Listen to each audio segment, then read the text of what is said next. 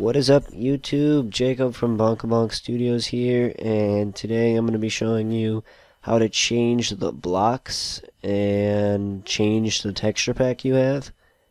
So let's mess around with these blocks. So to change the type of block you have, so let's say in the download I gave you, it didn't have all the blocks you wanted. So you want to have, like, I don't know, let's say you wanted to have this thing, ender blockish type thing. So you go into edit mode by hitting tab when your cursor is over this 3D view. Now you go into here and you hit G, and you can move this. Because we have magnet settings on, you're only able to move it every 32 blocks. So move it as close to your designated object you want it to go to as possible. Left click, and now you're gonna hit G and hold, or not hold, but one block is 16 pixels.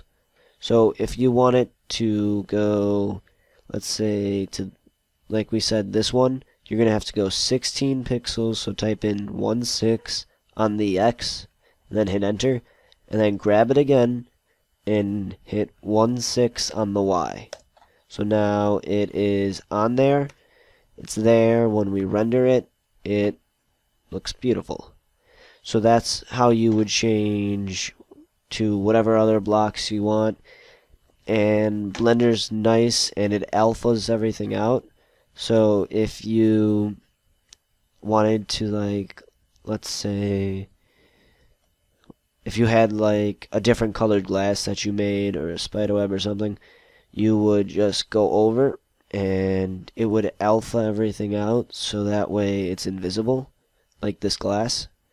So I didn't do anything special, Blender just did all that for me. And moving on to the next part is the texture pack. So let's say we want a special texture pack, download that, and then hit replace image, or no, let's not replace that image, because you might need it if you want to go back. So just go open image, and then go to where you have the texture pack, and I have that on my flash drive, but my flash drive isn't plugged in yet. And now it should go, and hold on, open image, there we go, sorry about that.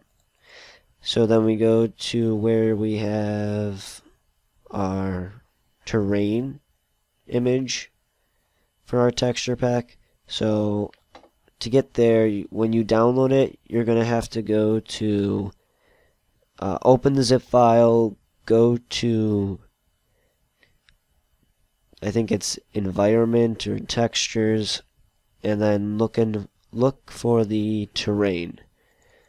And then when you find this, I got this offline, I can't remember which one it is, but yeah, so to change all these to this texture, we go here and we switch this picture. So we go into our little texture tab, scroll down until we get to image. So click here and then go to the image that is named, got the name with your texture pack. Ours is terrain, it's right there.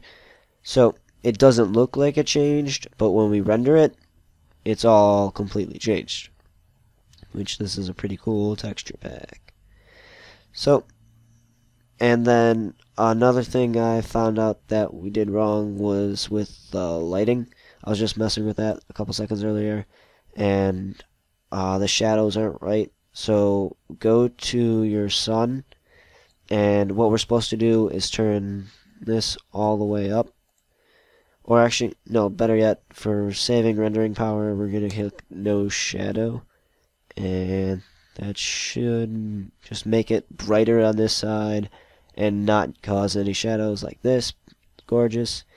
And I think that's good.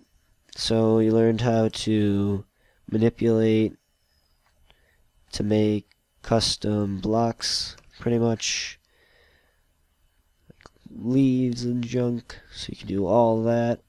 So now you're not limited to the blocks I just gave you, and then you're even less limited by being able to use all the texture packs you can find.